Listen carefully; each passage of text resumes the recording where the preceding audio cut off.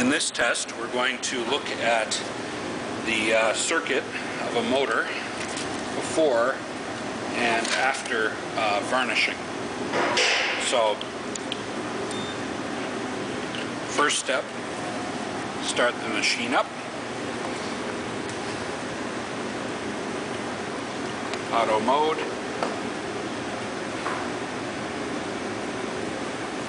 Short the leads together.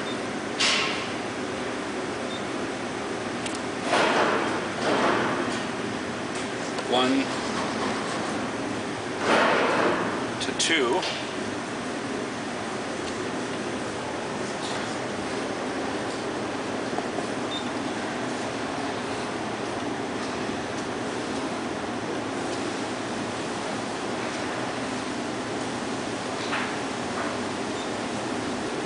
Okay, press OK, move lead 2 to 3,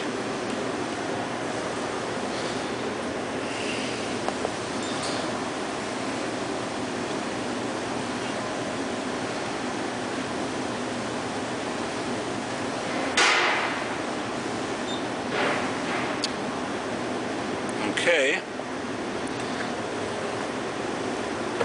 And finally, move 1, lead 1 to 2.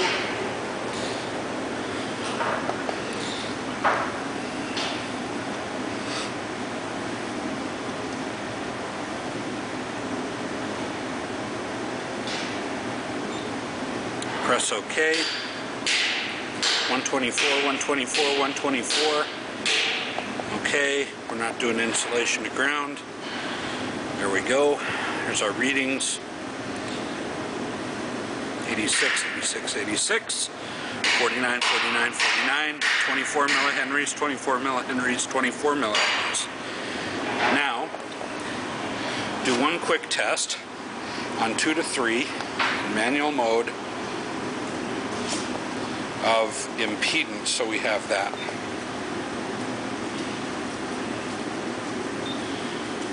Which is a 124 ohms of impedance, inductive at 800 hertz.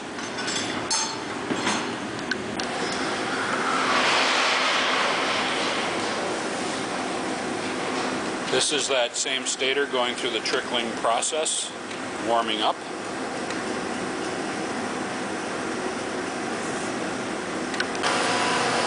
The temperature is monitored as we warm up the stator coils.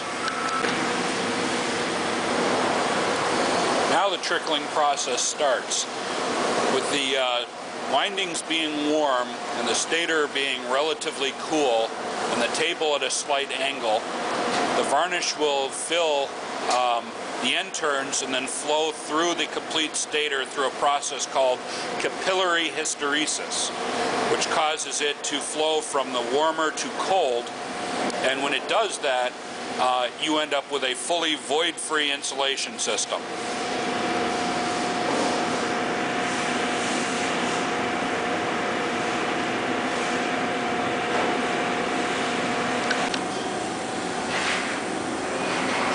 Once the varnish has been trickled fully into the insulation system, the heat is then increased in order to cure the varnish directly on the coils. This is the equivalent of 3 dips and bakes, but again, with a void-free insulation system.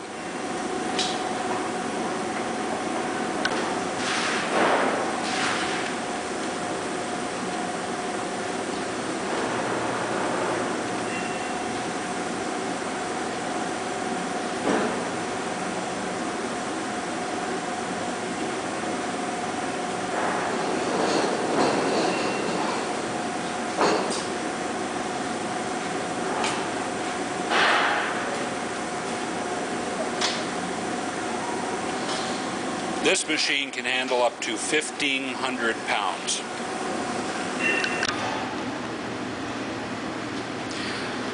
Okay, following the trickle process, in which the stator has now been insulated with varnish, we are now going to perform the winding tests again.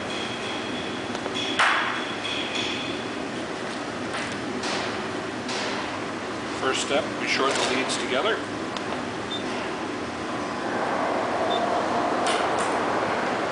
And then in the same order. Lead 1 to 2.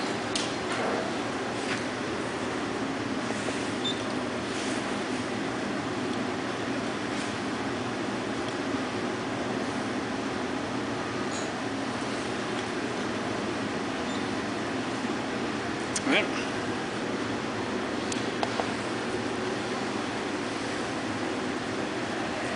Lead 1 to 3.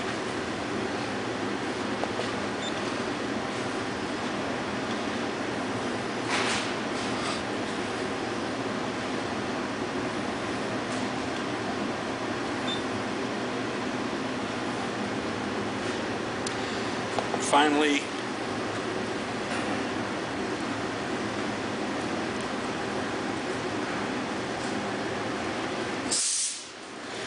lead 2 to 3.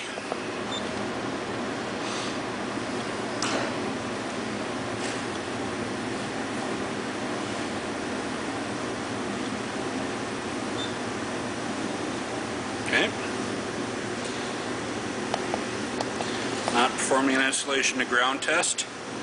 125, 86 straight across, 25 millihenries, minus 48. You can see there's a slight change. The manual mode, the impedance is measured as 126 ohms of impedance inductive at 800 hertz. It's also important to note the total time on doing this job was roughly 2 hours versus the equivalent of about 20 hours for 2 dips and bakes.